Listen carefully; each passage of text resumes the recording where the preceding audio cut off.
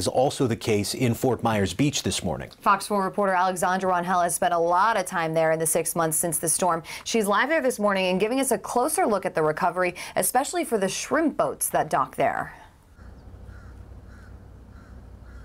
Good morning. Yeah, this is just another area that still has a lot of progress to make. A lot of these shrimpers were hit hard by the storm.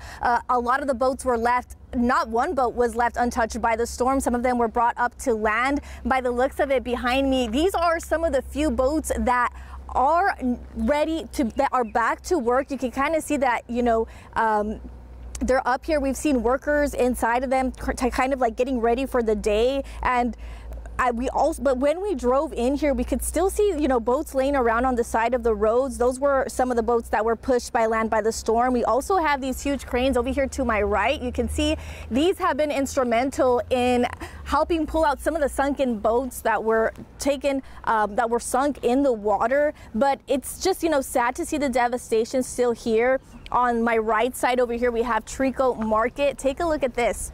We have a dock here that's completely destroyed, and this Trico Market that is family owned. You can see there's there's nothing left. The roof is completely gone, and it looks like they have not been able to even clean anything from this area. And the shrimping industry brings in about $20 million a year, and unfortunately a lot of these shrimpers have not been able to get back to business. We're still seeing a lot of boats out on the roads. These are some of the few boats that look like they've been fixed and have been able to recover, but it really looks like recovery for the shrimping business has been a slow process, and they still do have a long way to go.